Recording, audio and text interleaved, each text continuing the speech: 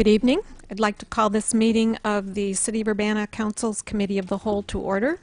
Will the clerk please call the roll? Mr. Here. Evans, Mr. Brown, Here. Mr. Jacobson, Here. Mr. Madigan, Ms. Marlin, Here. Mr. Roberts, Here. Mr. Smythe, Here, I think. Mayor Pressing. Here. Next on the agenda is approval of the minutes from the April 10th meeting. Is there a motion to approve? Yeah, I'll make the motion. Second? Second. Motion by Mr. Roberts, seconded by Eric Jacobson. Are there any additions or corrections? Okay. All those in favor of approving the minutes, please say aye. Aye. All those opposed, same sign. Okay. We have one addition to the agenda, which will be a proclamation. Are there any other additions to the agenda? I see an addition to the council arriving. We do have an addition to the council arriving. Okay, first up is public input, and we'll begin with the proclamation. Okay, this is a proclamation about National Historic Preservation Month. Whereas historic preservation is an effective tool for managing growth, revitalizing neighborhoods, fostering local pride, and maintaining community character while enhancing livability, and whereas the City of Urbana has a historic preservation plan and currently has locally designated 18 local historic landmarks and 3 historic districts, and whereas historic preservation is relevant for communities across the nation, both urban and rural, and for Americans of all ages, all walks of life, and all ethnic backgrounds, and whereas it is important to celebrate the role of history in our lives and the contributions made by dedicated individuals in helping to preserve the tangible aspects of the heritage that has shaped us as a people, and whereas the greenest building has already been built, building reuse typically offers greater environmental savings than demolition and new construction, and whereas reusing existing buildings is good for the economy, the community, and the environment, and whereas in May, the Urbana Historic Preservation Commission is hosting many educational events in observance of National Historic Preservation Month.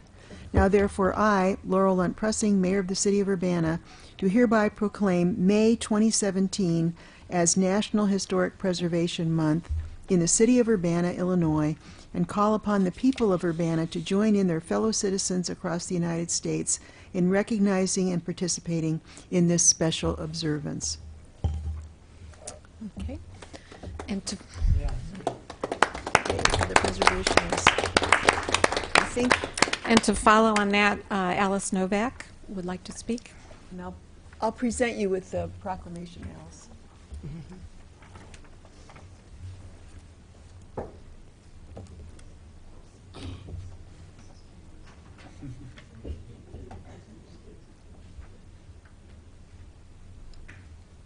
Thank you very much for getting us off to a great start for Historic Preservation Month in May. This year, the Commission has 3 activities planned, and I hope to see all of you there. Yes, all of you. We're following a model that we started last year, and that is a Wednesday night lecture at the Urbana Free Library, followed by a Saturday morning tour that starts at the Market on the Square that has the same theme that the Wednesday lecture has. So you can come Wednesday night to the library and learn fabulous new things about old buildings, and then put that new knowledge to use in the Saturday tour, in the walking tour. And then we also are doing something we haven't done before this year, and that's the Archives After Hours. And Anka Voss, director of the Champaign County Historical Archives, is going to open the archives for us, usually when they're not open, on a Wednesday evening, the 24th. And people can come in and bring addresses with them of their own homes or of places they'd like to know more about, and we'll do hands-on guidance on how to research historic properties. So the Historic Preservation Commission usually doesn't meet, of course, if there's not business to conduct, but sometime in late February I emailed Lori Pearson and I said, you know, we really need to meet, even if we don't have anything else, because we need to talk about planning for Historic Preservation Month. And one of the things that's so cool about how effective we've been able to be is the staff support that we've gotten. And Lori's response was, of course, no problem, we'll take care of that. So thanks to the staff that we've had over the years, Kevin Garcia, our planner, and Lori Pearson, and Rebecca Bird before them. And also thanks to the commissioners. We have a really great commission. Everybody participates in things. Everybody has something to say. Everybody brings something to the table. And the commissioners are Scott Dossett, Matt Metcalf, Gina Palioso, Dave Seiler, Trent Shepard, and Kim Smith. Thanks very much. Thank you. Next up for public input is Chris Billing, who was here last week, but we finished so quickly we didn't even give him a chance to speak, so he kindly came back this week. Thank you. Ladies and gentlemen of the council, Ms. Marlin, Mayor Pressing, I'm Chris Billing, 2501 Stricker Lane here in Urbana. I'm here this evening to speak as a co-chair of the Boneyard Creek Community Day event, which is coming up this Saturday, the 29th.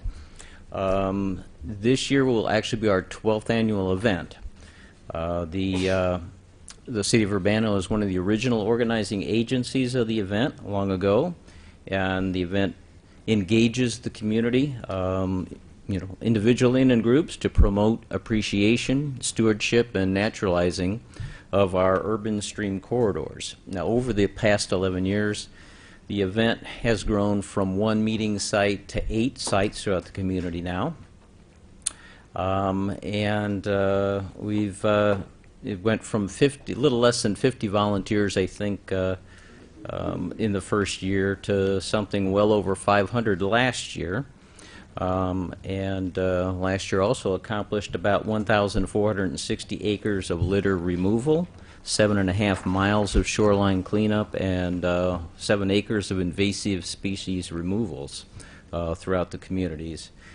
This year we have over 40 sponsors and 14 different organizing agencies. So the event really has continued to grow. In fact, this year the event's now expanded into Savoy, so now we encompass Urbana, Champaign, Savoy, University of Illinois campus. So it's getting quite large.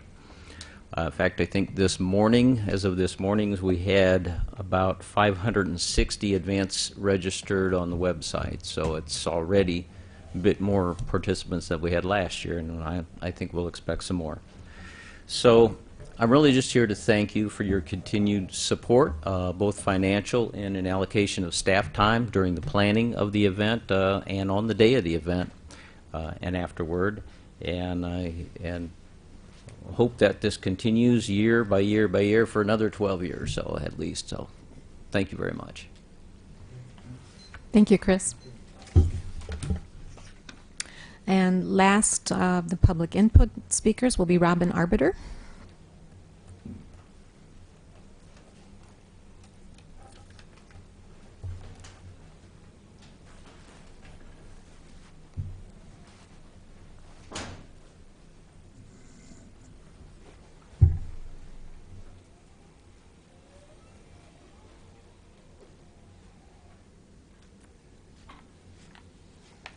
My name is Robin Arbiter. I live at 109 West Illinois. I'm here on behalf of the Learman Neighborhood Action Committee to say thank you to outgoing Mayor Laurel Pressing and to this iteration of the City Council. Next week you'll install a new mayor and a couple of new council members, but before that happened, LNAC participants would like to say thank you to this group of people.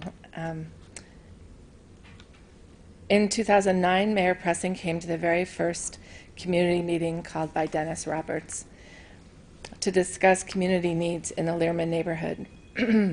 Mayor Pressing, at that time, you offered us the resources of the city. And out of that meeting, the Learman Neighborhood Action Committee was born. And since 2009, you have kept your promise and made the resources of the city easily available to LNAC and to other neighborhood groups. Because you took action as the liquor commissioner, a business supporting crack use and violent crime left the neighborhood. Because you came to the neighborhood to celebrate our shared accomplishments, you helped residents feel welcome in the city chambers. Because you found a way to budget a small water line extension, we were able to make our garden a long-term resource for the neighborhood. And for these and many more actions, we thank you. Mayor Pressing and council members, you have all acted many times to support a healthier, happier Learman neighborhood, most recently supporting our plea to keep video gaming parlors out of close proximity to residential neighborhoods and schools. And while not everyone understands the necessity of bike paths, the council's support of bike routes means safer movement rather, for those residents who walk and ride to school, work, and shopping out of necessity. Your efforts to hold landlords financially responsible for unsafe conditions in some of Urbana's rental complexes resulted in the closure of properties unfit for living and to the largest fine against a landlord in Urbana's history. We thank you for that, for sending a serious message to slumlords. Your action supporting Councilman Ammon's proposal, which led to the dropping of the marijuana possession fine from $300 to $50, brings greater economic equity and means less disruption of family, school, and work life for lower-income households, and we thank you for that. From LNAC's earliest days, Dennis Roberts has been a steadfast co-founder and partner. He, Diane Marlin, and Bill Brown have given countless hours to our cleanup days, garden harvests, and distributions, as well as many behind-the-scenes initiatives. We thank you for your work and for the relationships you have built with residents and groups. We thank you for being bridges between the neighborhoods. When you all set council goals for the past term, you made several that supported the Learman neighborhood residents' self-initiated goals. These included improving connections from Aspen Court to Philo Road during redevelopment, supporting the garden at Learman and Washington, and progressing on redevelopment plans for Aspen Court and the now demolished Urbana townhomes. We thank you for taking our goals seriously, for incorporating them into your plans, and for the efforts you made in these areas. It is our sincere hope that the incoming council and mayor will carry forward these and other goals. Finally, although he is not here, we thank now retired Police Chief Patrick Hunley. We want to just say this publicly, for his commendable community outreach and open door policy, and for the care his officers have shown to many of our neighbors who are mentally ill and in distress. The Chief's openness to sharing calls for service data in the early days of LNAC helped organizers understand some of the area's needs for healing and treatment services. There was no time in our years of organizing LNAC that the Chief did not make himself or his officers available to answer questions, share reports, attend meetings, or join us for celebrations. Our best wishes to you, Mayor Pressing, and to you, members of the council, as you continue your journeys elsewhere or in these chambers. We will always appreciate our time with you. And Mayor Pressing, we have some seeds from our zinnia bushes at the garden, and we hope that they will be something you can enjoy elsewhere. Well, I want to thank you for all your wonderful organizing abilities, and there's nothing more powerful than people just talking to each other and figuring out what they'd like to do in their neighborhood. And every city is made up of neighborhoods, and we've got great neighborhoods in Urbana. So thank you for all your work. Thank you.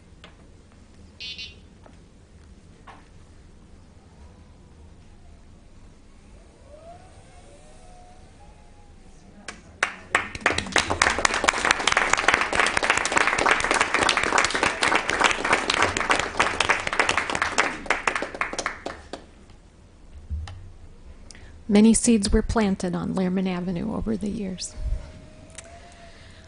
Did anyone else wish to address the council at this time? Okay. We'll move on to staff report.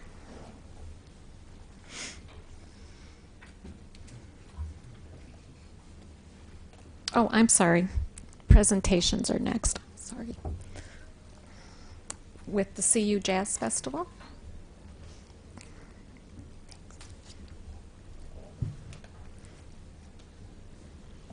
Just pull up my presentation here really quick. Well, first of all, thank you for inviting me to present to you this evening.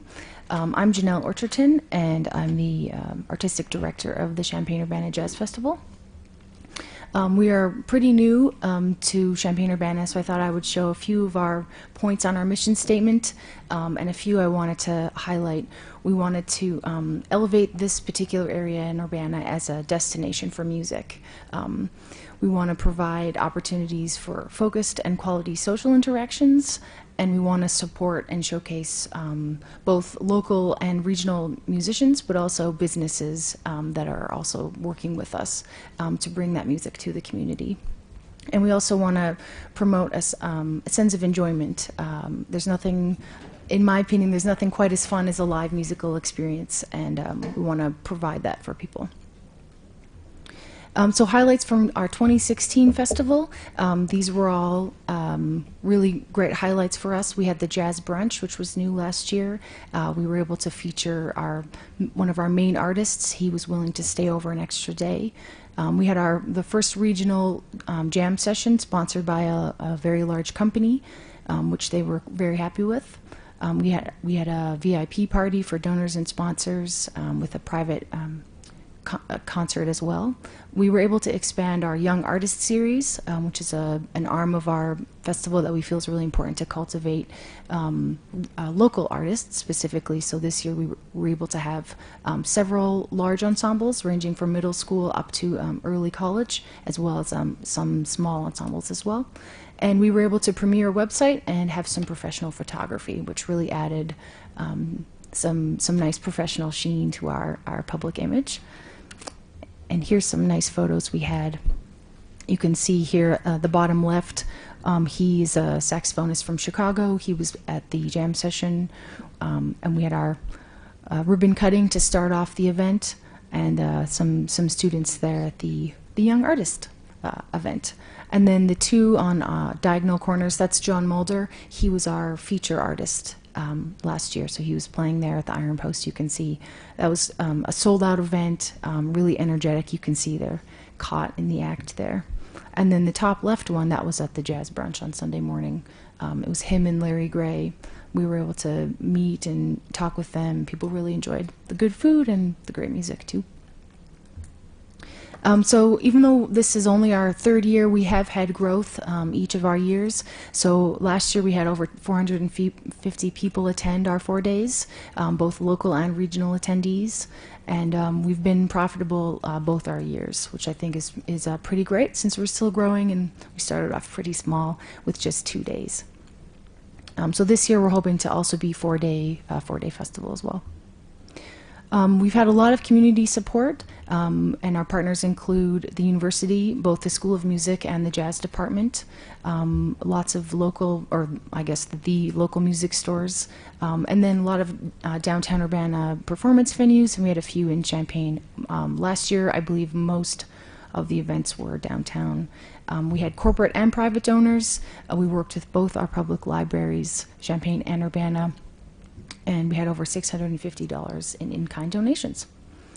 And the reason I was excited to bring the festival to your attention is we're looking to partner with the city to continue our growth and reach a more diverse crowd. We've had a really good track record so far in growing, but we think this would be a great partnership.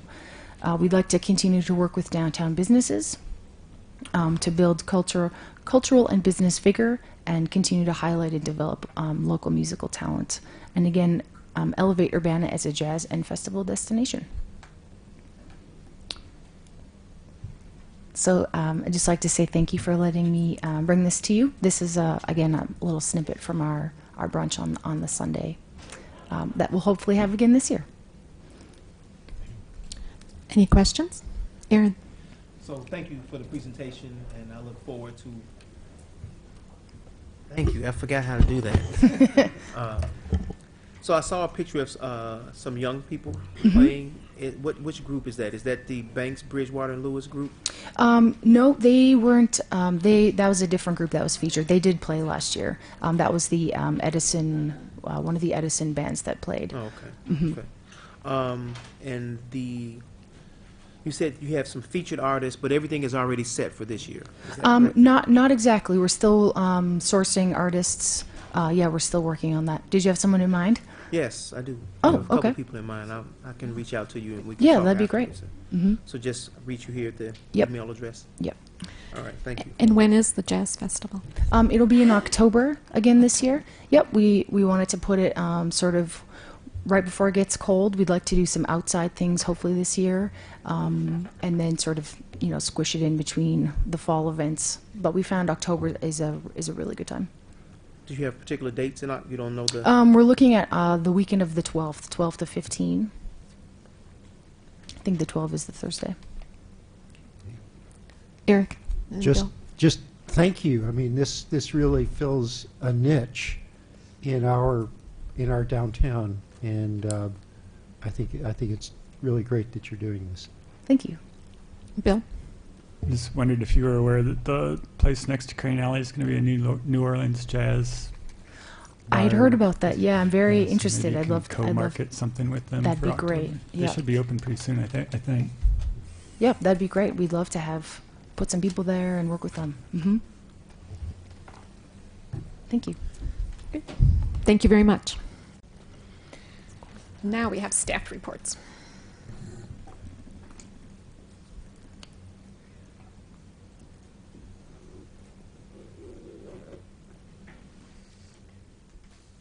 Libby Tyler. Good evening. I hope you have some time tomorrow. There's so much going on right now, but just for example, tomorrow there's a Connections Over Coffee tomorrow morning, 7:30 to 9 a.m., and this is at Habitat for Humanity Interfaith Build Home in Urbana at 1203 Beslin, and that's the Urbana Business Association Connections Over Coffee.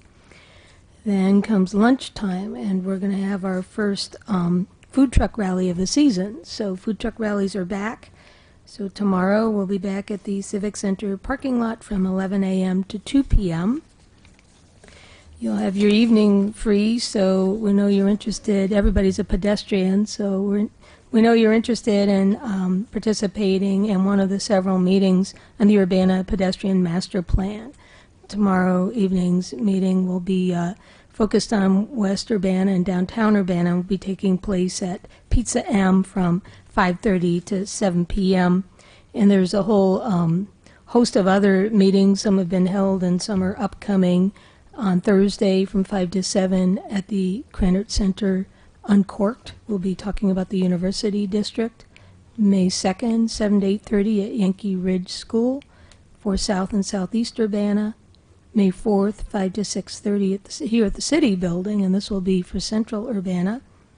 And then May 6th, 8 to 11 a.m., Market at the Square, and I think that will be for anybody interested in participating, but even if you're outside of these neighborhoods, you're welcome to participate. In addition to being pedestrians, many of us are bicyclists. So Bike to Work Day is fast approaching. That will be next Tuesday, May 2nd, and we will have Energizer stations as we normally do downtown, and lots of other Bike Month events. You can go to cubikemonth.org to find out more.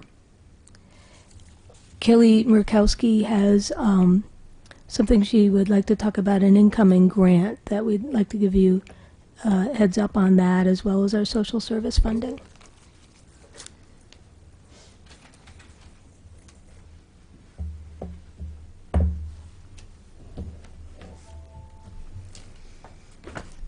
Yes, the first thing is we have a copy of the agreement that we received for the abandoned property program that we were awarded from Illinois Housing Development Authority. And because of the time sensitive, it will be brought directly to council next week for vote.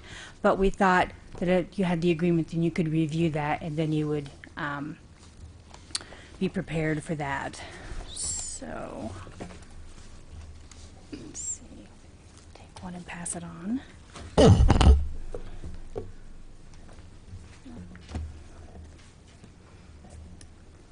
And then the second item is the consolidated social service funding.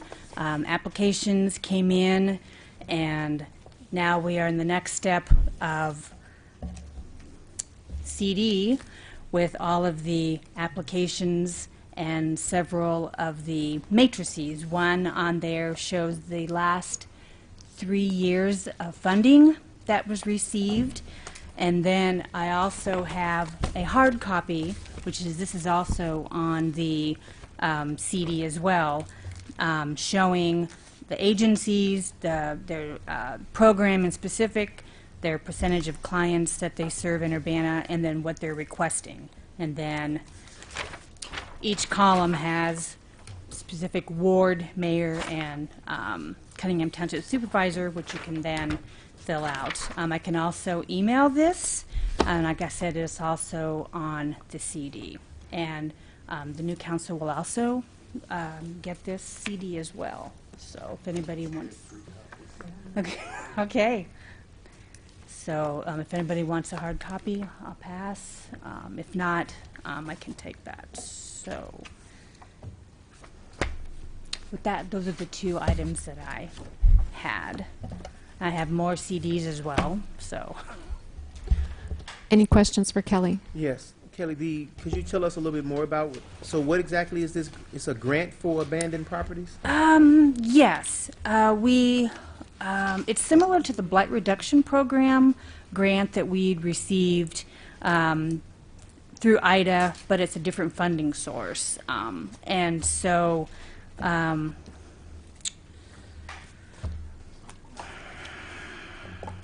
it also works with demolishing. We can't acquire properties, but it is for demolishing, and we can go back at least a year or so, and so we have looked at, and we're working with building safety and public works on different properties. So, so that's. All right. Thank you. Dennis. And the demolitions are for residential properties or Yes. commercial? Residential. Residential only, okay. Any other questions? Aaron? Just on the social service funding, will we see on the, I can't remember from last time if we had the actual amounts that were awarded prior? Yeah, there on the CD there is an Excel worksheet that shows agencies and what they've received over the last 3 years. If it's blank, it's because either they didn't receive funding, and so that wasn't put in. But So this is all this year's request, okay. yes. All right. Any other questions? Are there new applicants this year? I think there was a couple new. Will they be making presentations to the council like they've done in the past? Yes, they can certainly do that, and that was something I was going to ask as well. If there was, I'm assuming sometime in May we can. And whenever we do this, we always let agencies know that they may have to come to do a presentation, so they are all aware. So if you look at your lists and you see that there's some that you would like to have come and present, I can certainly contact them and let them know to come. Okay. Any other questions? Okay. Eric, sorry. So last year, the total amount that we awarded was, I believe, $250,000. And well, we don't have a budget for next year yet, but I guess my inclination would be for people to target that total, and then if it's necessary to make adjustments, we can do that as we, once we have established the total budget number. Does that make sense to others? At this point, yeah. Are you volunteering to coordinate again this year? Oh, I'm willing to do that, yeah. Great. Any other questions? Okay. This is one of the first tasks that new council members get to participate in. And I guess if you all come to Crane Alley after the meeting, since you're not currently on the council, we can brief you all on, the background to this. It's a slippery slope there. And the good news is you no longer get a stack of papers this tall. So, okay, moving on. Is discussion on reestablishing the Boneyard Creek Commission. Alderman Roberts. Yeah, thank you for the time here. This is a topic that has kind of come to my attention over the last couple of years. And it all began when we did a walkthrough of the Boneyard Creek in September of 2015. The City Council met and walked through that section of the creek that's in between Main Street and Springfield with the property owner and also the Creek Commissioner, some members of the City Council, and staff to look at some of the issues of erosion and soil subsidence, a sinkhole, and structural damage to properties along the creek bed. And it led to a discussion in September during one of the meetings of the Urbana City Council where we talked about the process of the awarding of creek permits and the bonus points in relationship to the creek district and its floodplain. And one of the reasons why that also came up was that we had proposed developments along Springfield. We had some house demolitions along Springfield and on Main Street north of that in the area that we walked through. And some of the issues that came from working with the developer and interacting brought to our attention that there were, I would call, deficiencies perhaps in the process, which seemed to not allow a very sufficient amount of public interaction in decisions which would actually be very significant for the community. The erection of buildings near the creek, and the discussion about awarding bonus points or I guess you'd call them waivers of the normal zoning in the district to account for or to kind of incentivize development in an area that is potentially prone to occasional flooding and has subsidence issues and other kinds of concerns, environmental and even construction value concerns, which have to be discussed and well thought out. And it came to my attention that the meetings were done on an administrative level, and whereas most of these kinds of property development and property ownership questions would be done either in the Planning Commission or in a commission where the public would have an opportunity to sit in, perhaps make comment through public participation, and also be advised of the conversation. There just wasn't the same kind of transparency in the process. We have here a staff administrative meeting where these decisions are made. We do have a Boneyard Creek commissioner without a true commission. There's nobody on a commission. It's basically a staff level decision. And the things that are being awarded to the developer concern the development of rights transfers using additional or adjacent properties, extra lot size, which allows the property, the floor area ratio or the FAR to be determined from the center of the creek to the rest of the property lines, which kind of allows a larger floor area ratio. And also minimum setbacks requirements can be waived so that the which would allow maximum development on the property and might lead to allowing the buildings to be 1 story taller than would normally be allowed in that zoning area.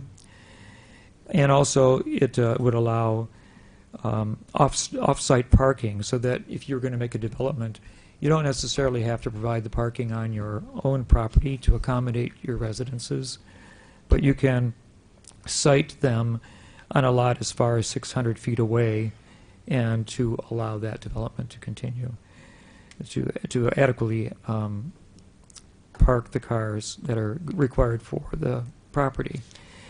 So it seemed to me that it would be better for the process to have more transparency and to make these issues come before a real commission of maybe 3 to 5 members with, of course, staff input and help, so that the public would have a sense of the progress of any kind of development along the creek and actually have a say in it. And that, so my proposal that's coming before you is to have staff begin working on the recreation of the Boneyard Creek Commission, with perhaps 5 individuals serving on it with the Boneyard Creek Commissioner, to have staff support, and to address some of the procedural processes which would allow it to operate like any other commission within the city. And I'm saying here that that the Tree Commission, the Design Review Boards, the Historic Preservation Commission, the Bike and Pedestrian Path Commission, they all have regular meetings, announced meetings.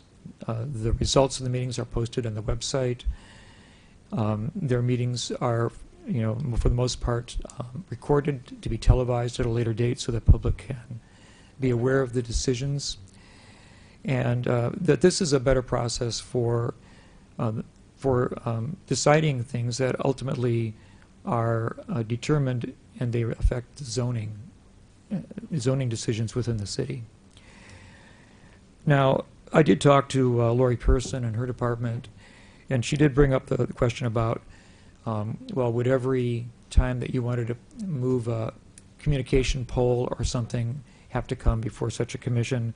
And I think that, those questions could be worked out in the process of drafting the commission ordinance so that it's not onerous to small activities within the creek bed area, but that when it comes to new construction or the changing of the footprint of a building or any kind of excavation, that we would have a better chance to review the process as a public, because these are more significant developments within the creek bed area. You probably know that there has been quite a bit of interest most recently in developing the creek from the improvement area in the downtown westward to the U of I campus. That is an unplanned section of the Boneyard Creek currently, and my interest is to bring resources to bear to start to plan for that to be more inclusive as part of an overview of the complete creek bed between from end to end within the Urbana city area, so that we have a gap in planning, which is an important gap because it leads from our downtown to the U of I campus. And if we were to develop that in a way that was similar to the planned development that we have now in the central section of our city, that could become an important amenity and a connectivity trail for bikes, pedestrians, and recreation. So that's an important goal. And I have been before various commissions and agencies in the community who are strongly supportive of creating such a plan. And these include our own Sustainability Advisory Commission, our own Bicycle and Pedestrian Advisory Commission, also the Champaign County Regional Planning Commission, so that's a county agency, and also the UPD, the Urbana Parks District. And even at this point, we have had interest from professors at the Department of Landscape Architecture who think that working on such a plan would be an excellent student project, studio project in the coming year.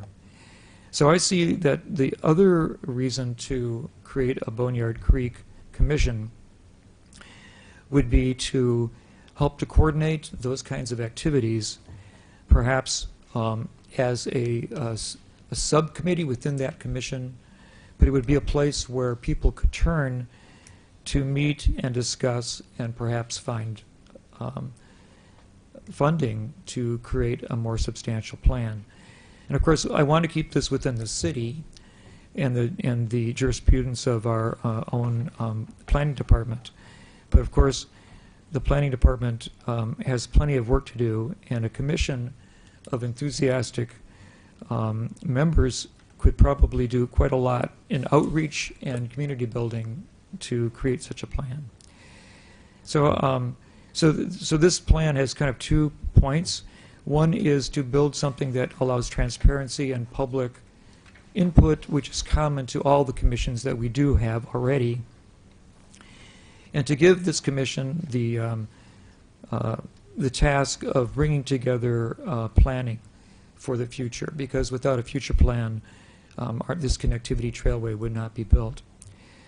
And so I've actually worked with our current Boneyard Creek Commissioner, Clark Bullard, on preparing kind of like a tentative draft, which we thought would be useful because we don't want to give the city staff lots and lots of work to help create this process.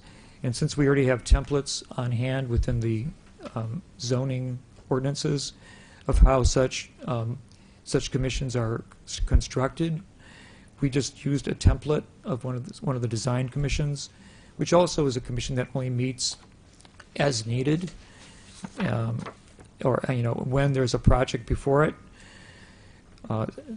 as kind of like a master's format for a possible amendment to our planning ordinances.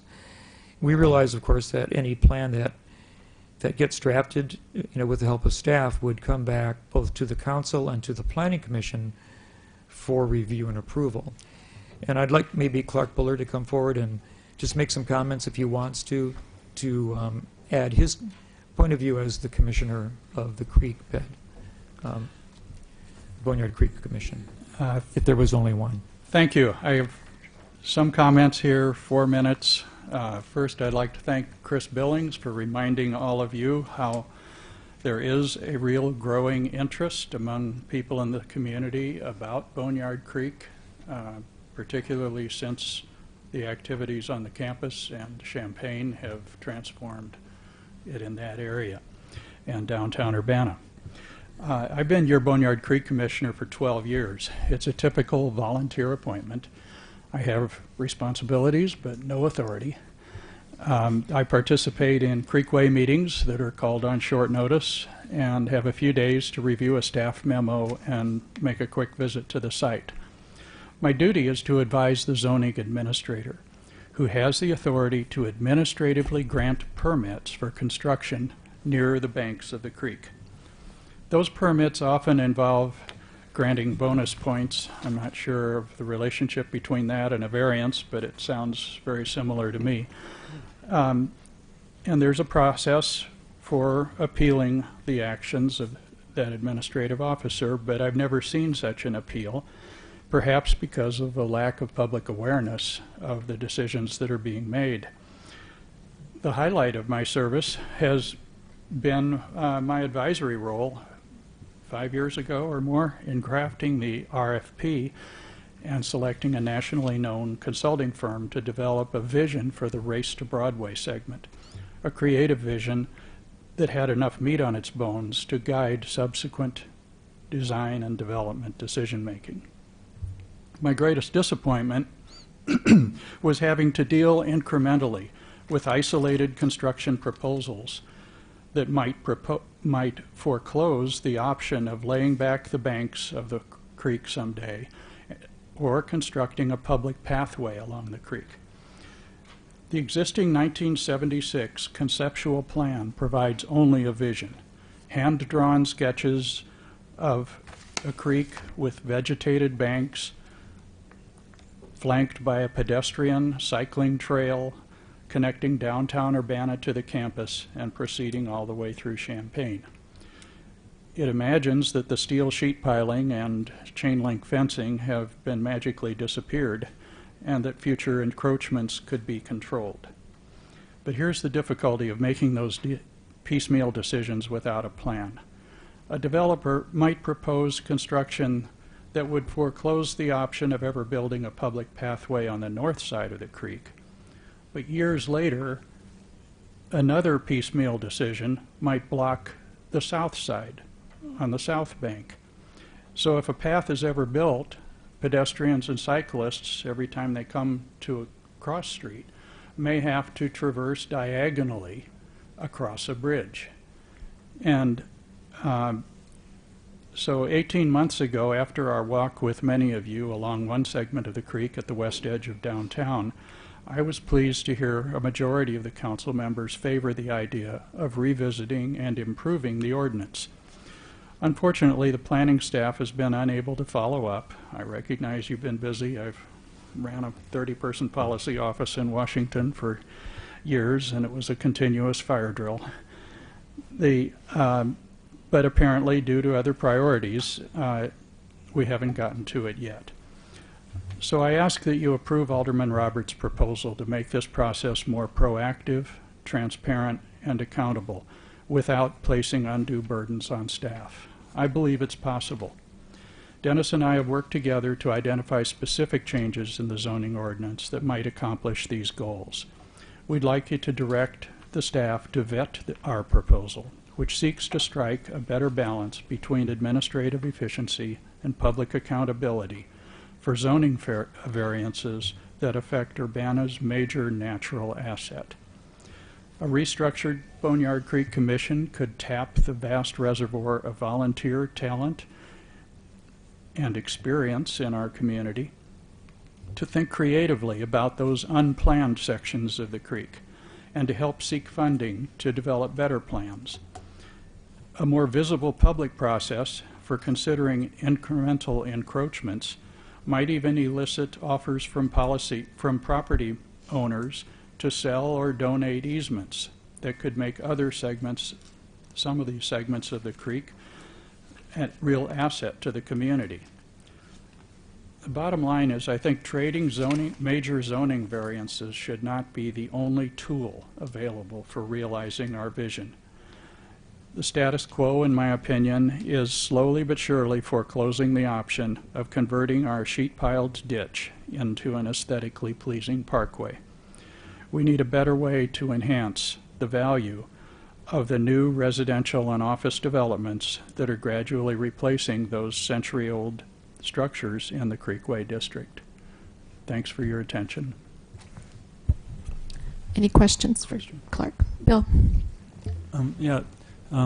Thanks for coming and explaining some of that. My understanding was the original Boneyard Creek Commission was an intergovernmental body that was more of a design and planning commission. Had like from both cities and the planning commission and park districts and things like that. And I think that something like that would probably be useful for that final stretch where we don't have a plan between Strawberry Fields and Lincoln Avenue, basically. But I'm not sure. It seems like there's two different things. There's one is kind of the enforcement of the zoning ordinance and potential changes in the zoning ordinance. And then there's a separate thing is kind of future planning that would, I would think, involve more than just a city commission, maybe have a similar intergovernmental thing except without Champaign because they've pretty much, they have their plan, they followed it. Part of it was that 70s plan was remarkably accurate in a lot of ways. I mean, they didn't follow it through campus, but they, you know, as far as detention and things like that, they pretty much accomplished what that, what the goals of that were. So I guess my question is, do you see that as two different things? And I know what you've been doing is more of a technical advisor on enforcing or guiding the application of the zoning ordinance. And I've always seen that zoning ordinance for the, basically it's a trade-off of they dedicate 20 feet or something of right-of-way along the creek, and then they get all these, well, not all these, a few extra ways to incentivize that by allowing higher building by a floor or something like that, and remote parking. And I've always seen it as kind of a temporary thing because nobody had any funding for it, and so that was just kind of a, I thought it would be kind of something that they put in place so that in the meantime maybe we'd be able to preserve some stretch along there besides the, I think, 5 feet that they have to allow for we can get in there, so we'd fix a sheet pile or something. So am I thinking of this kind of correctly as far as the divisions of that and the purpose of the original zoning ordinance? Yes, I think opening it up to more input would be very, very helpful, whether it's intergovernmental or not. Dennis has, found people and agencies already who are interested in engaging in some proactive thinking to get away from the onesie-twosie types of decisions that are being made in a process that could be gamed. It could be, it's not a perfect process. It could be improved. And by opening it up to people who might have some ideas and maybe even the courage to talk to some of the landowners along there, there's probably a public, there could be a net benefit from just getting the landowners together in a given block who have plans for building high-density housing or whatever on either side of the creek, and get them to think about how it might be better if they each gave the city an easement or sold the city an easement. There are places like the one you walked through that the landowner on the north side owns about 10 or 20 feet on the south side of the bank, and that's virtually useless. So I think it's complicated. We could work all I think we're asking for is a directive to work with the staff to look at the nuts and bolts of the current ordinance and how it might be changed, and in a way that taps their expertise as well as people from the outside that we can bring in.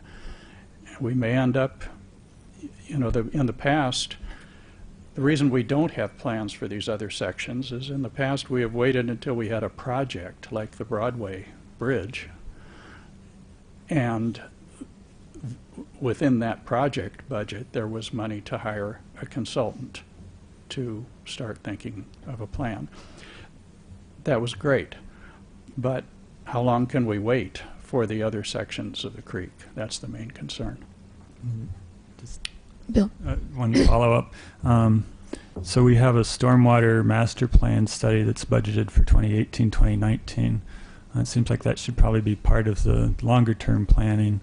And I haven't seen what you guys have come up with as far as a draft proposal, but when they do the intent to issue the Boneyard Creek permit, we get a notice. Have you thought about maybe having at that stage it go to the Planning Commission so that they could just review it, so that if they wanted to object, at least it would be at a public meeting. It would be reviewed in a public meeting. They would have the opportunity to object, and then the public would be aware of it, and they would have the opportunity to object. So maybe that's my only thought, is maybe work that into the process without creating a whole new commission. Yeah, I think that would happen if you would sign up as an opponent and appeal their decision. Appeal that intent to issue the permit administratively. I think it would automatically go to the Plan Commission in that case. But that's kind of puts you in the role of an obstructionist. I was thinking a little bit before that, like right. Yeah, so that it would be at the Public Plan Commission meeting before that was necessary. Right, but you don't want to string out the process too long either. We're like a fire department. We're on call for whenever a developer comes in with a proposal. So it's not going to be easy to work out, but I think there are ways to improve it. Okay, thanks. Eric? So just first a procedural thing. I'm totally in support of this. I do hope that we adopt a plan that requires the commission decisions to be approved by council. We can really get caught in bad situations when there are related issues where one commission isn't. I got caught on this, and I really felt as though I had been burned, where one commission has requires council approval, the other one doesn't. But they may actually be dealing with substantively the same issue, and in this particular case, I could imagine that that would be the case. So I do hope that that these commission decisions will be subject to approval by the council, not because I'm a control freak, but simply because I think that's procedurally the best thing to do. I think all commission decisions should be. And then in terms of the actual content of what's going on, you didn't mention, but I know you know, that the sheet metal structure is failing in a very important way, and that is that it's apparently contributing to subsidence of the land on both sides of the creek, so that structures on both sides, the creekward side is falling in, and Strawberry Fields had to abandon their staircase and so forth. So it does seem to me that before we really know what to do with structures on those sides of the creek, there ought to be a thorough study on how this is to correct this may cost a lot of money, but it seems to me that it just has to be faced up to before we decide on a whole bunch of cases as far as building along the creek, because, well, I guess it's a sort of biblical illusion. We'll be building on shifting sand. Yes, it's complicated. The current path of the water, the groundwater table rises, and then the water has to go, instead of flowing like naturally through creek banks into the bottom of the creek from the top, it goes down around the steel and up through the cracks in the concrete in the bottom. It always carries with it a little bit of soil. Right.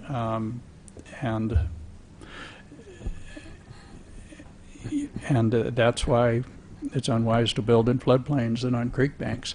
Yeah. So there, to develop a plan for dealing with that, you have to decide whether you're going to keep putting Band-Aids on the sheet piling, the concrete that was put on 5 or 10 years ago probably, at the bottom where it was starting to rust, or whether the end state is going to be sloped banks like we have in other parts of the area.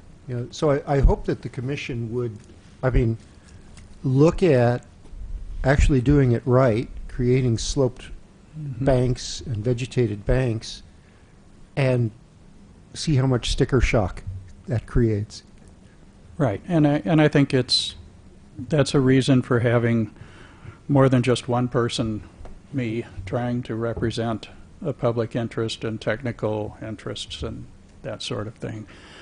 But a mix on a small commission can still have the staff expertise as well as a little bit broader expertise from the community, people who have built things on ground like that. Right. Mayor Pressing? Yeah, thank you very much. I think when we took the tour, we all sort of agreed that we needed to do the easements. So I don't know which comes first, but if you're going to have a path, you better have the land available at some point. And I think there's so much talent in this community, and people are really interested in things. And American cities are waking up to the value of waterways. They used to be, oh, let's cover it up. And now it's like, wow, people love water, and we should make it available and beautiful. So I think it'd be a good idea to open it up and have more people on it. And I'd like to see if we could focus on the easements first, because then we have something to start with. Any other comments? Libby? I do have some comments to the proposal and some clarification. And I appreciate Dennis's presentation, his background, history, and all the work that he's done, and all the service that Clark has provided as our Boneyard Creek Commissioner. So what we've been doing is administering an ordinance that dates back to the late 70s. And it's a very awkward ordinance. We wouldn't draft it this way today. It is based primarily on the concept that you gain your easements and your setback along the creek by providing for these bonuses or these waivers or whatever you call it. And there's even a fancy tool that we can't practically use called transfer of development rights.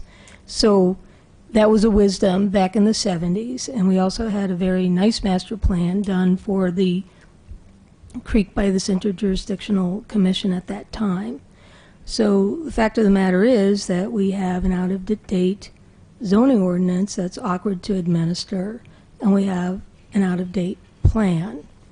And this was recognized, and several months ago there was a discussion at council and beginning to think about, well, let's update the zoning ordinance and let's look at adding a plan for this additional stretch.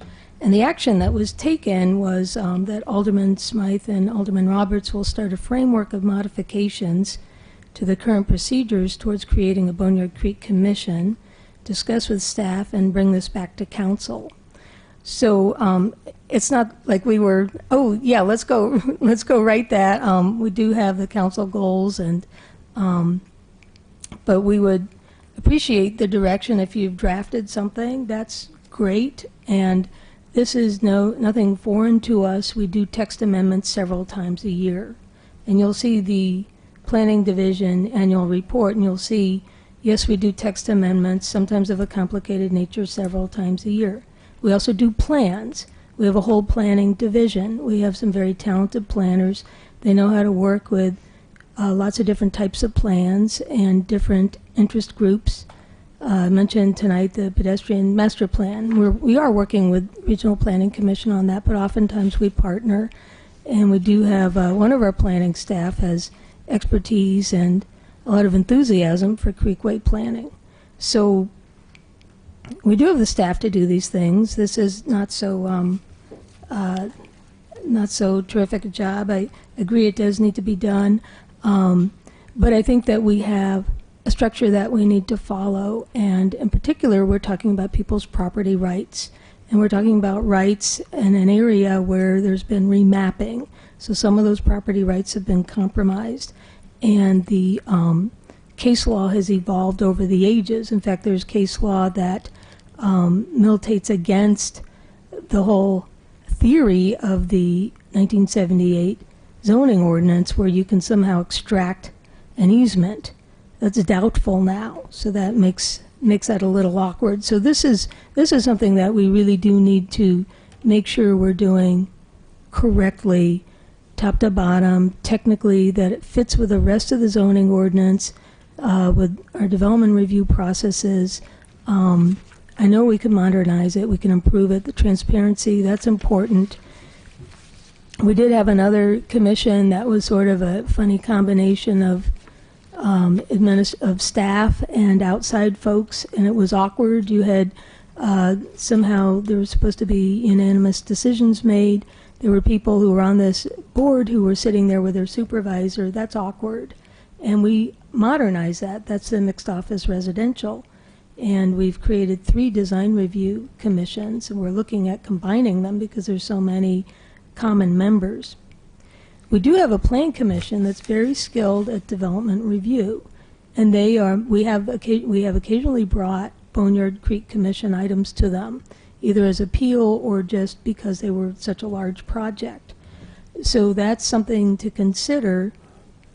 Would this be something that the plan commission could take on and add to their duties? That might be an option to look at. On the plan, are those 2 different things? Should the plan have a steering committee, maybe a larger group of interested folks? Get some of these other stakeholders involved. But again, we do plans all the time. We love doing plans, so I don't think that we're at odds. Perhaps there's a little communication to complete This was something that came in kind of after the goals were set, but it doesn't mean that we don't have it on our list of projects and are waiting for whatever the first pass is. It sounds like there is something that we have not received yet, and I think we're happy to take that on and bring forward a process that works, that protects the city and the residents and the boneyard. I don't think that we need to do like this kind of cloak and dagger indirect types of actions, because we all have the same goals, but we want to do it correctly so it succeeds. Dennis. Yeah, and I totally agree with that. I mean, certainly we're going to be working to create a successful product. Again, I want to just reiterate that the process that we've been doing to make these bonus points awards have mostly been, you know, in staff, in the staff conference room. A lot of times staff has already worked with the developer, his architect, and his lawyer before the day of the presentation, and that which is fine, because I mean all development projects have to happen that way. But then during the conversation, and I did attend one for properties along the Springfield side of the creek, there was no public notice. I wasn't aware of the meeting. It's not noticed on the website. There wasn't really any way the public would be able to attend the meeting. It was not well vetted, is what I'm saying. And when you have something that's happening, if you're going to have construction on the creek and you live across the creek from this construction, it's probably as sensitive as the Busey corridor, you know, as far as having a desire to know what's happening and not to be surprised when 3 new buildings appear on the other side of the creek and you had no idea that there was even a concept to do that. So that's why I just want to see more transparency. The fact that we do talk with the developer and there is a plan and we approve it is fine with me, and I'm not even contending that bonus points don't have a place to promote development. I just want everybody to be aware that these are going on, get a chance to come in and talk, to review the proposal, have a sense of what the building's going to look like and how tall it is, and get your opportunity to comment on it before the decision is made. I think that's really important for transparency and public input, not for stopping or halting progress in the community. Okay. Charlie. I would agree with pretty much everything that's been said, and just want to reiterate the transparency piece is important, be it done by a design review board type commission or as a duty of the plan commission. Hadn't thought of adding it to the plan commission. I think they already do a lot of work, so I'd be hesitant to go that route, but maybe that is the way to go. Maybe that with a more general steering committee that reports to them. The important thing here, I think, is that we simply need a modern plan that revises the 1970s plan and gives us something to shoot for and provides guidance to everyone who lives and develops along the boneyard. Something that would reflect the work that's been done by Champaign and the university, so that we have basically a continuous asset from one side of the communities to the other.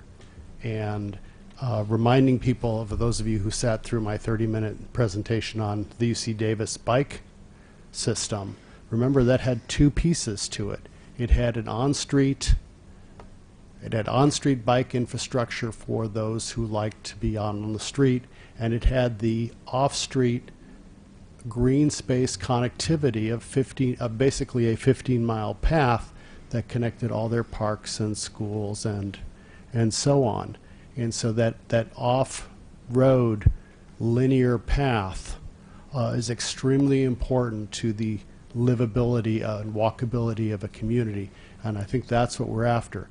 The Park District is in our bike master plan, has a design in there for connecting their parks with a green trail, and you know, this sort of thing goes to supporting that kind of green trail connectivity that would really increase the walkability and livability of our community. So however the next council wants to deal with this, and if Dennis and Clark are willing to take the lead on finishing what Dennis has started on this, and I haven't really contributed to, I think is really important. And whether we simply say, simply ask these two to go forward and work with staff to bring something to the next council, I'd be very supportive of that. Well, it sounds like there's general consensus to update the 1978 Creekway plan and then to bring more transparency to the review process, whether that's a separate commission or I preferably incorporate into one of our existing commissions just because it's more efficient use of staff time. But is there a motion? I suppose because I'm interested in it.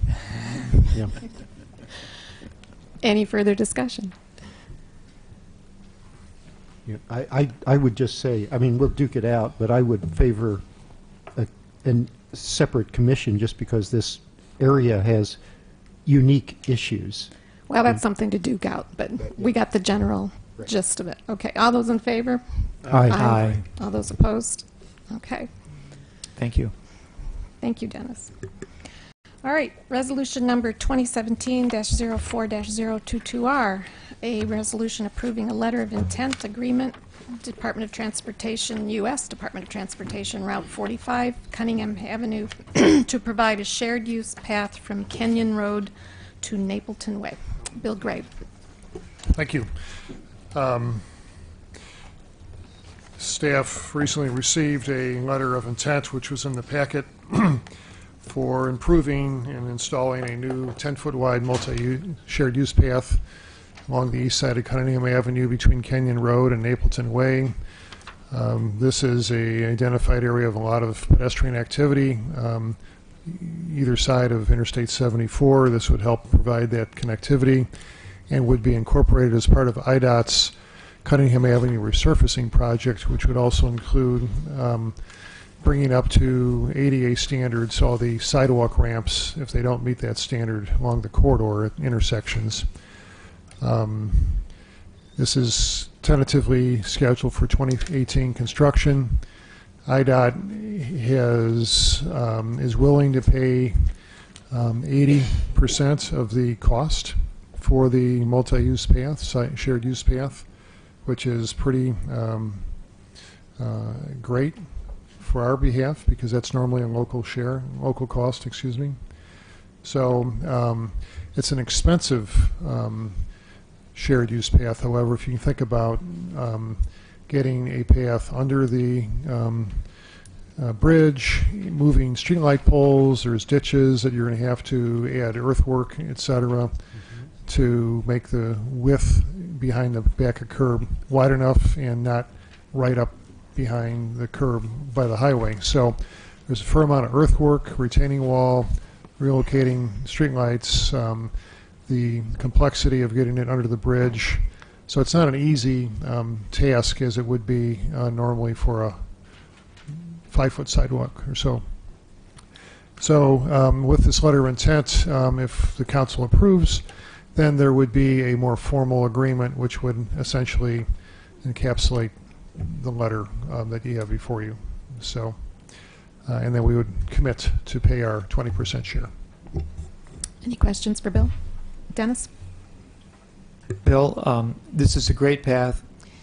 We had a great idea. We've really thought about this for a couple of years. I mean, I could say 10 maybe. And when we did our last, when I was on the bus tour for the realtors, we actually saw a person and we were like on the bus and approaching, under the underpass. There was a person walking in the road right there at risk and, it's a dangerous location.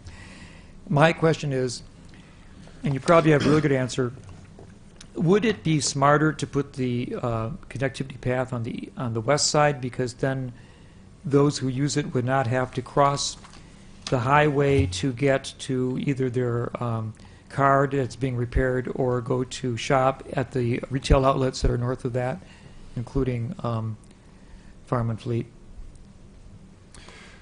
The majority of the users, the housing, et cetera, is northeast of the intersection of Cunningham and 74. The residential. Correct, yes. So it was felt, again, big expense, because to do both sides would be twice the cost, if you will, but there was more users, if you will, on that east side. So that was IDOT's thinking. You actually had data maybe about that or not? Or? I didn't actually see the data, so I can't respond to that. This was their assessment, their study, their confirmation. Okay. Charlie? Yeah, I guess if you just simply go look at the wear on both sides, you can see the wear on the east side is significant. You see tire tracks and from bicycles in the mud and things like that. And you have traffic signals both at you'd have traffic signals at each end that would help with letting you move from one side to the other. Yeah. I'm not a big fan of off-road paths, but when you've got a lot of sidewalk or a lot of driveways and whatnot to deal with, but we've closed up a lot of driveways in that section, and you are looking at 45 and 55 mile an hour speeds through there. So it probably makes a great deal of sense to do this. Not a cheap project, even our share of it's not cheap, but I think it has lots of long-term potential and helps develop the empty lot up there that is just waiting for the right business. So I think I really support this. It's my Costco up there. Yeah. Bill Brown? Yeah, I just was going to mention the wear paths would probably be a good indication. Every time I've seen people up there, they've been on that side. I think Liberty Commons is at the mobile home park there that has quite a few residents. So I think probably a lot of people use that side of the street, and this is a good project. There's not a lot of not a lot of places where it would cross any kind of road coming in, just the exits basically. So I think it's perfect for a side path. Would you like to move it? I would move approval. Council, right? Oh, right. Right. Move to send this to council with recommendation for approval. Second. Any further discussion? No? Yeah, just real quickly, since I own a business up there on the east side of Cunningham, I will just confirm that I virtually never see anyone walking on the west side. Okay. It's always east side foot traffic. And equally as important, I've had employees who live in Liberty Commons who don't drive, and they walk to the restaurant via Perkins Road because it's not safe to come under the to come along 45 there. So they walk way out of their way to get to work to avoid that area. And I think connecting to the multi-use path that has just been constructed makes a whole lot of sense. Okay. All those in favor of sending this to council, please say aye. Aye. Aye. All those opposed? Okay. Resolution number 2017-04-023R, which is a resolution approving the Champaign-Urbana Solid Waste Disposal System annual budget. Good evening. I'm Brad Bennett, one of the assistant city engineers.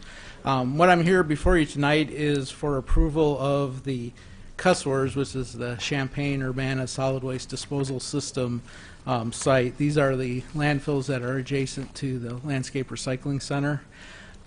As part of the Hoseman agreement, which closed one of the 10-acre landfill sites, every year the council has to approve the annual budget for the facility. So what you have before you tonight is the budget that has been approved by the two CUSWRS co-chairs, Mayor Pressing and City Manager Dorothy David.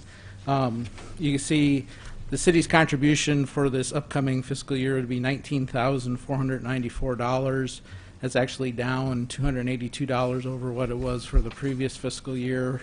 We do get $10,487 of that back to compensate the city for the city's staff time in administering it.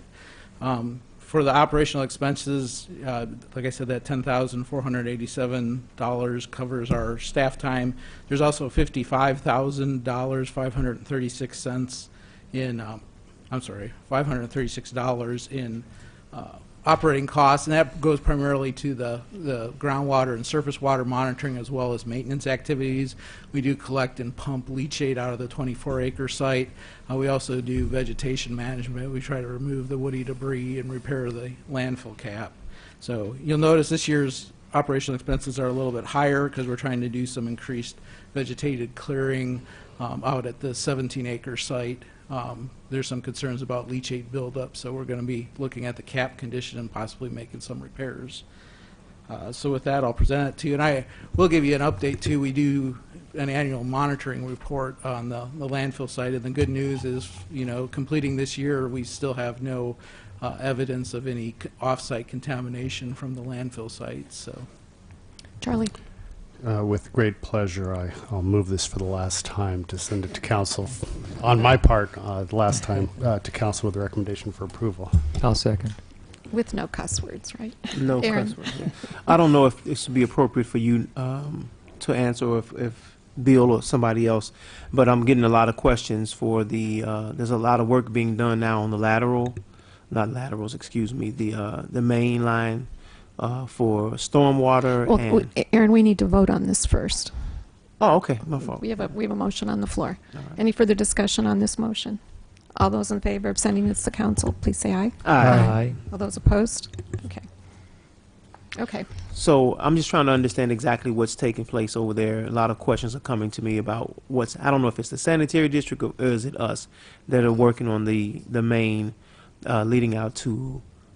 I don't know if it's stormwater. I'm trying to figure out if it's stormwater or... This is kind of up in the northwest section of the city. The sanitary district is doing some sewer lining of their interceptor, so they've actually been doing some bypass pumping and have had a couple of street and lane closures up there associated with that project. But what they're doing is essentially putting a new pipe inside the existing pipe, but while they do it, they have to bypass the flows that normally go through that pipe. So that's what the activity has been. It actually started in Champaign and just kind of touches the edge of Urbana. It doesn't go too far into Urbana, but it does affect like Wright Street, and I think Romine was affected, and Matthews.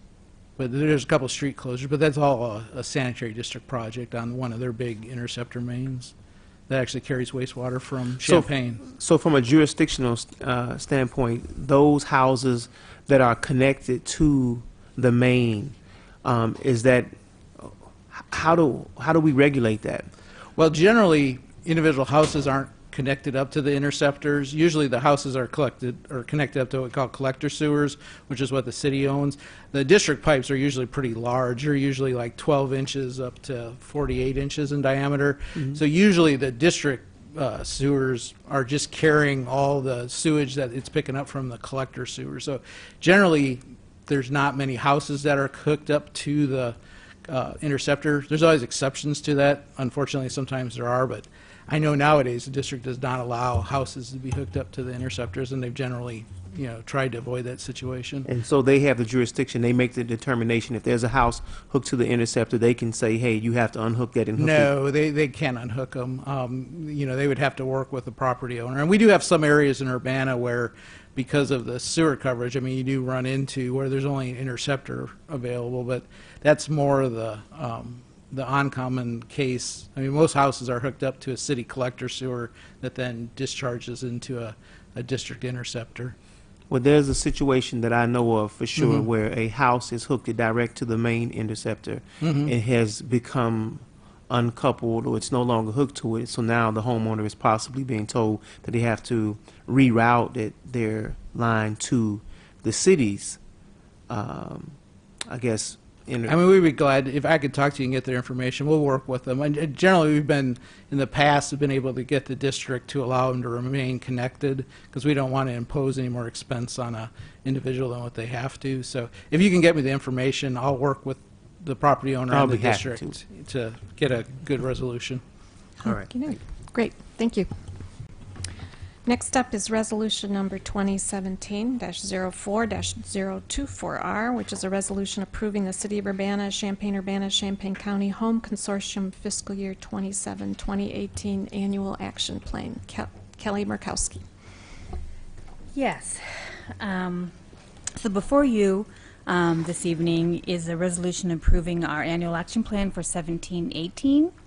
And the issue is to review and make any recommendations regarding the annual action plan and to provide input regarding proposed allocations of funding. Currently are in the 30-day comment period, which will end on April 25th, and staff will incorporate any public comments and input that is received and to put into the final action plan, which is due to HUD by May 15th. All budget activities will be proportionally increased or decreased from the estimated funding levels to match actual federal allocation amounts once the city is notified of its allocation and prior to submission of the annual action plan to HUD, as recommended by the HUD field staff office in Chicago. Our fiscal year 2017-2018 annual action plan includes budgets for the Community Development Block Grant and the Home Partnership Investment Program. Most of our programs and activities are at same levels of funding, except for an increase in our program delivery and under Community Development Block Grant due to increased staff expenses, and also our neighborhood cleanup, which we are decreasing from 2 cleanups to 1 cleanup due to rising costs and limits in funding resources. Also in the memo, we listed different budget scenarios, one at the same level, one with a 10% decrease, and one with a 10% increase, also recommended by HUD staff. And tomorrow night at our Community Development Commission meeting, they will be reviewing the annual action plan also, and if they have any comments, we will provide those next week at the City Council meeting. So this staff recommends that this resolution be forwarded to the council with the recommendation for approval. Any questions? Is there a motion? I move forwarding this resolution to City Council with a recommendation for approval. Moved by Eric, seconded by Aaron Ammons. Question.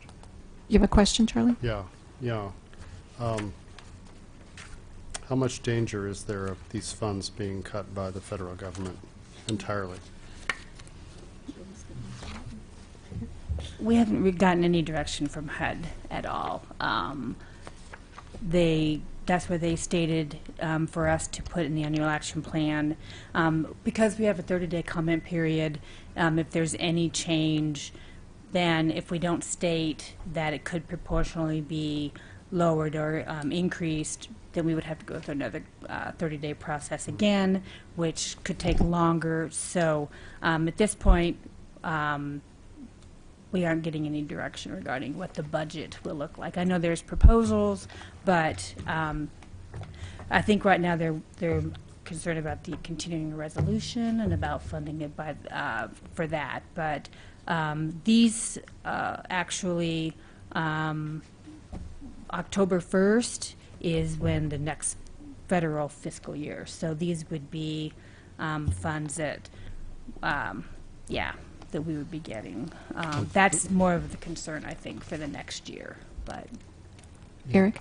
But so these funds would be released to us, assuming the government stays open, in the current fiscal year. No, this is what we would get after July 1st. Well, okay, our next fiscal year, but the current federal fiscal year. Which I think actually this would have come back from last October around. So when they made a decision to do the continuing resolution, then there would be like another resolution. Okay. So this pocket of money, assuming there's not a catastrophe this week, this pocket of money will be available. More than likely, we just don't know if it'll be at the same level or if there will be any kind of a decrease in funds. Bill? Yeah, I know you're reviewing the Lerman neighborhood and some other areas, or mostly that area, I guess, to see what kind of if it would still qualify. Have there been any changes in the actual map or boundaries of CDBG? Not yet. Once we complete that survey, then our CD target area map, we would change that and we would update it. So the funds that this applies to, will that apply to the current map still? Or is it too early to say? Too early to say, yeah. Okay, thanks. Dennis? One of the projects you mentioned that I think has a lot of value is the neighborhood cleanup, a trash hauling feature that's offered. Is that through CDGB funding? Part of it is Community Development Block Grant, and part of it is city funds. And I know that the costs of doing it have risen. Some of some of what you earn from collecting has fallen. Is that correct? That there's some aspects of the recyclable material that isn't as valuable for recycling anymore. And I think well, yes. And then you also mentioned that staff costs, personnel costs have increased, which ultimately brings us to the decision of making just one collection a year rather than the two. Yeah, well, at least you didn't take them all away because they're so valuable. Right. I'm sorry that they reduced because they really are very valuable. And I know that you take tons and tons and tons of things to either the dump or the recycling center. So, thank you. Any other questions? We had a motion on the floor. All those in favor, please say aye. Aye. Aye. All those opposed, same sign. Okay, it passes. Next up is resolution number 2017-04-025R, resolution approving modifications to the City of Urbana Home Consortium fiscal year 2014-15, fiscal year 2015-16 annual action plans.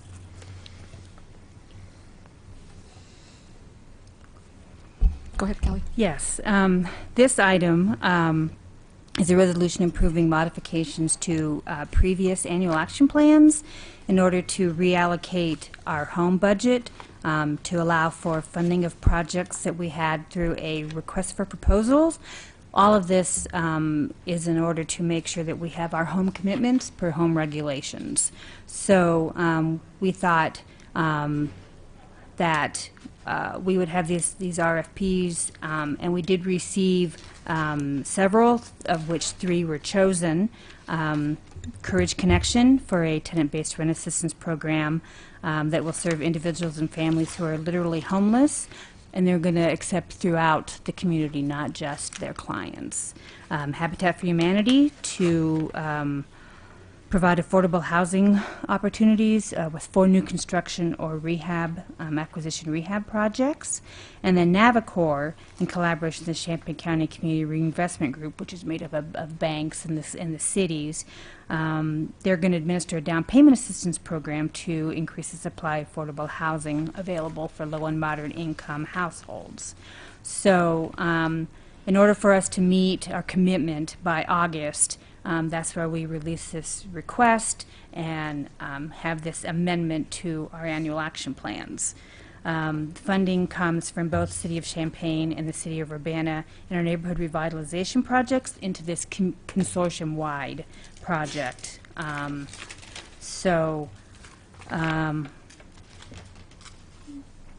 Again, the Community Development Commission will also consider these amendments at their regular meeting tomorrow evening, and any comments we can also share as well. So we recommend that this be recommended for approval.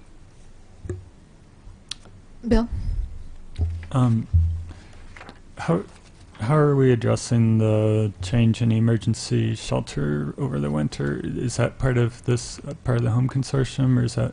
It is not. Actually, they applied through the Champaign County Continuum of Care for the Emergency Solutions Grant, which is a HUD to the state.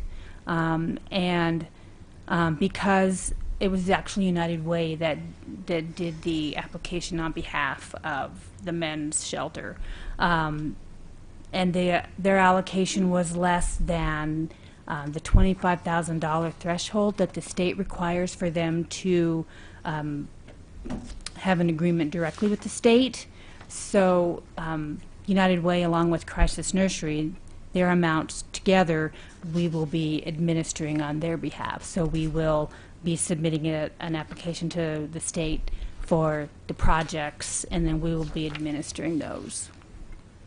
Okay, that would be the emergency solutions grant then? Yes. Okay, thanks. Any other questions? Dennis? I can make a motion Okay. to send resolution 2017-04-025R to council with approval. Second. Any further discussion? All those in favor, please say aye. Aye. Aye. All those opposed, same sign. Okay, that passes. And last, well, I guess there's two more from CD. Resolution number 2017-04-026R, which is a resolution authorizing execution of an intergovernmental agreement with the Village of Rantoul regarding management of community development block grant funds. Yes, the Village of Rantoul currently has no dedicated staff that are available to programmatically manage its community development block grant program. With that in mind, village staff contacted the city of Urbana to inquire about the possibility of contracting with the city to temporarily manage their CDBG-funded projects in Rantoul for a period of about 6 to 9 months. So the Grants Management Division, we prepared an estimate to undertake the requested services, but the estimate requires an intergovernmental agreement to be formalized. So the proposed agreement includes a required scope of services which the city will be obliged to complete, and as well as any optional scope of services which they could ask us to complete if they need assistance. Under the required scope of services, city staff would prepare and submit the Village of Rantoul's CAPER, the Consolidated Annual Performance and Evaluation Report. This activity would require city staff to become familiarized with their projects and context, which will be billed separately as a flat fee in addition to the flat fee proposed for the CAPER. Under the optional scope of services, which could be entered into upon the village's request, city staff could also help to process applications for their grant activities, prepare environmental reviews for grant-funded projects, and report any project details in HUD's Integrated Disbursement and Information System, among other miscellaneous tasks. The proposed intergovernmental agreement would provide additional funding to the city beyond the amount required to cover staff time, benefits, and some administrative costs.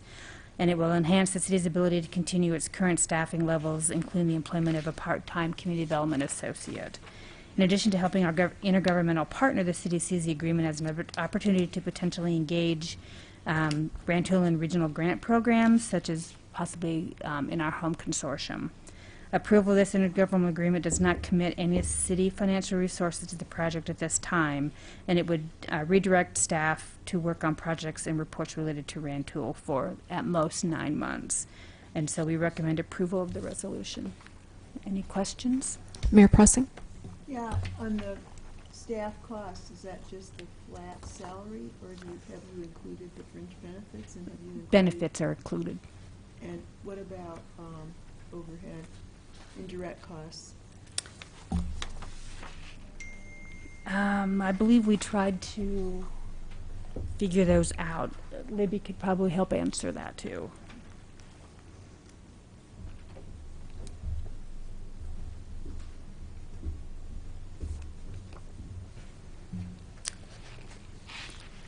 We asked Finance Department about that, and we don't really have a complete handle on indirect costs, but there is some administrative cost provided there, and a lot of the work will be done by actually an hourly employee, so there's a very generous markup. It's a small amount of hours over a temporary period of time. If we were going to go into the consulting business, then we would want to look at some of those and try to define what some of those indirect costs are. But there's benefits to us at this point in terms of keeping our staffing at its current level so we can get our work done. The grants, even though we're accessing more grants, the grants have tended to decline, and we have had some staff reductions in recent years, so we're really pretty much at bare bones, and this will help us in our budgeting to have a diversity of revenues. Any other questions? Is there a motion? Charlie. I'll move to send this council recommendation for approval. I'll second. Moved by Charlie, seconded by Dennis. Any further discussion? All those in favor, please say aye. Aye. All those opposed? And last item on the agenda is resolution number 2017-04-027R, which is a resolution authorizing execution of an intergovernmental agreement with the Village of Rantoul regarding a land bank feasibility study. Yes, this study would be carried out by STR Grants, LLC, which is a Fairfax, Virginia-based firm that specializes in information technologies applied in government community development contexts. They recently conducted a land bank feasibility study for the Vermilion County Land Bank, and which is in the process of initiating operations at this time.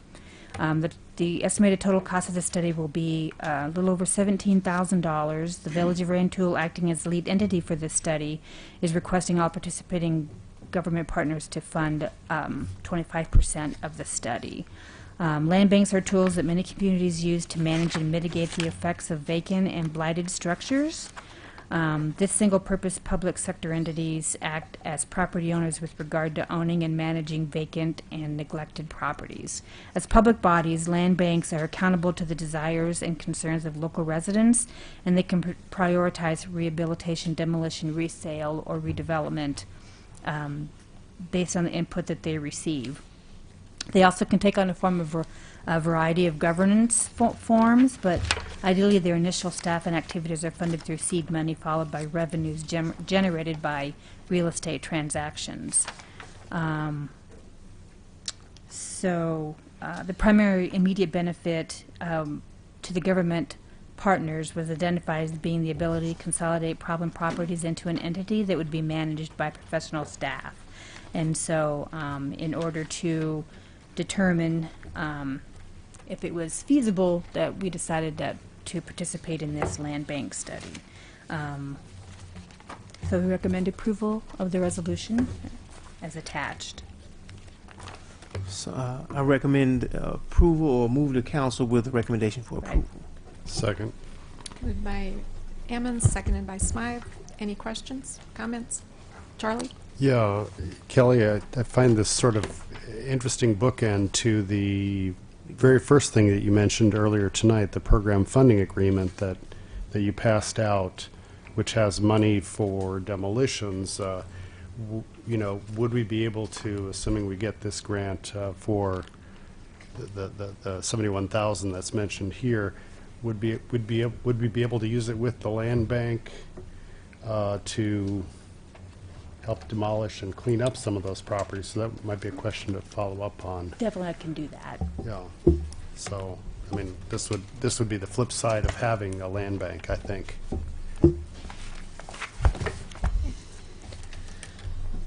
See no further questions. All those in favor of passing this resolution on to council, please say aye. Aye. Aye. All those opposed, same sign. Okay, that passes. And with no further business before the council, this meeting is adjourned. Thank you. Amen.